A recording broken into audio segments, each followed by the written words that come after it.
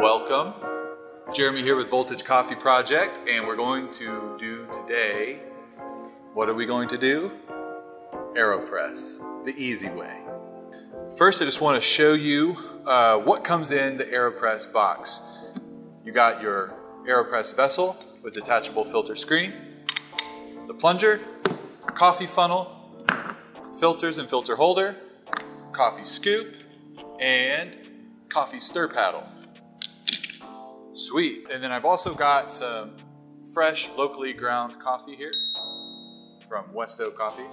Today we are using a Colombian coffee from the Delagua farm. It's a natural pea berry, super delicious, super tasty. Also, you're gonna need a mug, some hot water. I have here in a kettle, I have it a gooseneck kettle, but that's actually not even necessary. So if you've got any kind of electric kettle or you want to heat up some hot water in the microwave, go for it. So let's get started. First thing you want to do is you want to detach this little filter screen and then grab a filter, throw it in there, and then it just, you see it sits in there, and then just lock it in like that. I like to rinse my filter a little bit before. It kind of helps to get some of that paper taste out of it. And so you just like pour that in there, and let that drip out, and then dump that water out. You don't want to brew on top of that. That would be make your coffee watery and, well, defeat the whole purpose of putting it in there. So then we're going to throw our coffee funnel on top.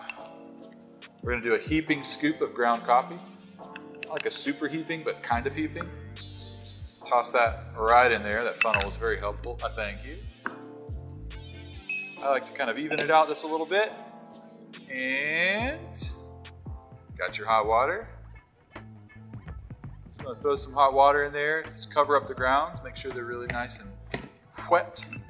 And then I'm going to stir that up just a little bit, making sure that there's no dry pockets in the coffee. Nothing fancy there.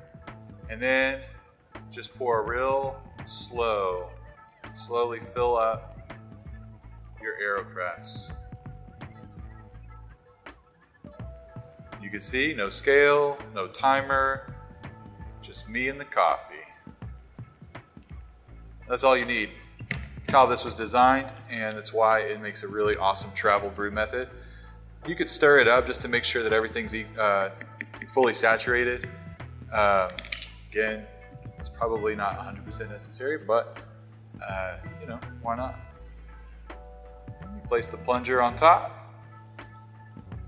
And, ooh, hello. You just kind of lean on it a little bit. I find about the weight of my arms is sufficient. You see I'm plunging it nice and slow as well. And during this time, the coffee, the sweet, sweet coffee, is brewing. I'm just chilling.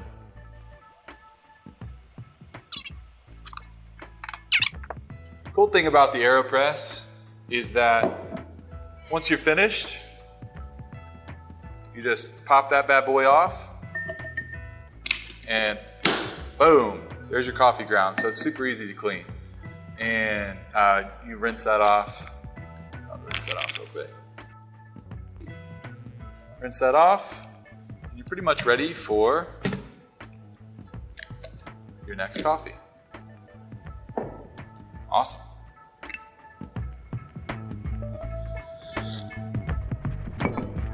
Man, that's delicious.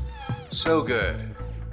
Sometimes it's nice to not have to work so hard for it, you know what I mean? Sometimes you just want to wake up, dump some coffee in your AeroPress, plunge it, and drink it. Don't worry about times and pulses, and heck, get your coffee pre-ground. Ask your barista to grind your coffee when you buy a bag. Anyways, that's it. Enjoy your coffee.